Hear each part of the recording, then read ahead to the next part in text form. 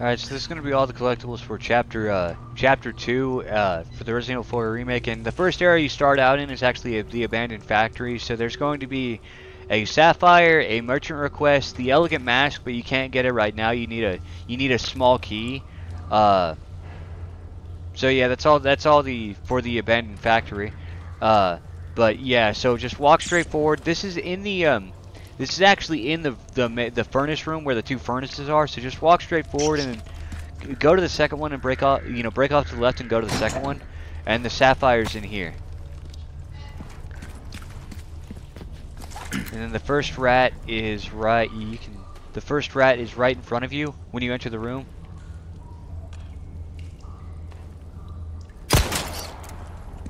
The second rat is right near the window. Damn it, I missed.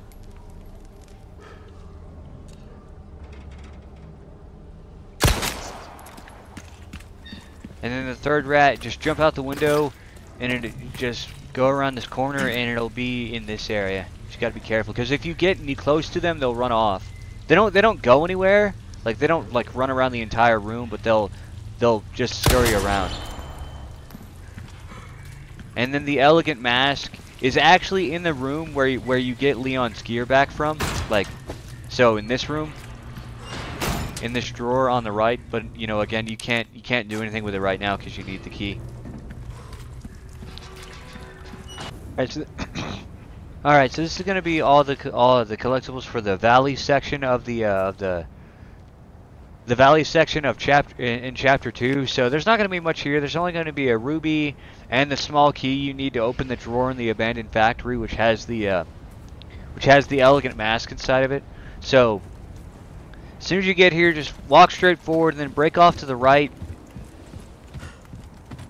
and then go around the side of this building and then jump through this window. You can't go through this door because it'll be locked. So just unlock it to make it, like when you get in here, just unlock it just to make it easier on yourself. But anyway, just walk straight forward and then look to the left, and inside this chest is the small key. And then go out this door and then just walk straight forward and then break off to the left, and then immediately turn around, go to the right. And you're gonna need to go this way in order to get out anyway, you know, to open the gate. But just keep going straight forward, and then you'll get to the top here, and then open up this treasure chest, and the ruby will be inside of it.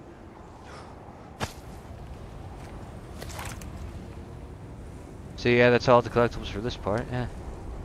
So this is going to be the elegant mask inside the abandoned factory, and like all you need to do is like just come back after you cleared out the valley and you've gotten the key, and just walk straight forward and go into the room, go through the door, and then break off and go into the room where Leon found his gear, and the drawer will be right here on the left, and then just use the key to open the drawer.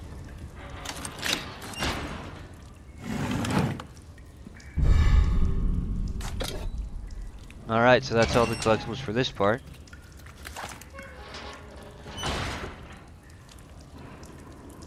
So this is going to be the final, like the last part of chapter 2, you know, all the collectibles for the last part of chapter 2. And there's going to be a couple sapphires, the second clockwork castellan, a ruby, and a small key, which you can use to open because in chapter 3 you do go back to the village. You can use the small key to open up the drawer that has the vintage compass inside of it. So just walk straight forward, and you know, unlock this gate first, and then walk straight forward. And then you're going to need to be careful, there are going to be a couple enemies here. And a couple bear traps, so be careful about that. So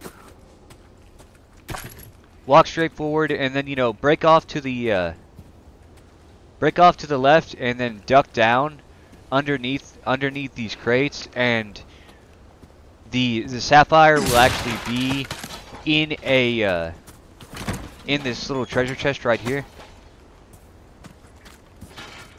And then just keep going, you know, just go out the way you came in. And then head up the stairs, and you want to be careful because like in this next area Dr. Salvador is going to show up, so you're gonna have to fight him. This next area, there's going to be another sapphire here, the second clockwork castellan, and a pearl pendant. So just walk straight forward, and then you know Just keep going, go straight a little, just keep going straight, and then look straight up once you get right here, and shoot down this this container, and there's another sapphire.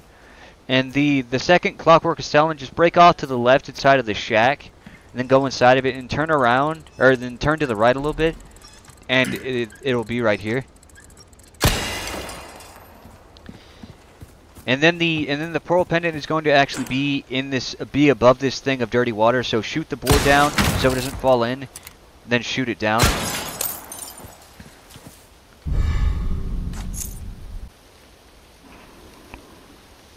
All right, so so this is going to be the so just go on from this area, and just walk, go the way you normally would, and be careful. This is where Dr. Salvador is going to be. See his dead body right there. So, and there's also going to be a tripwire. You can actually knock him back into it, but anyway, you're going to end up at the Chief's Manor, and you're going to need to go around the side and be careful. There's a lot of bear traps here, and some of them are kind of hard to see.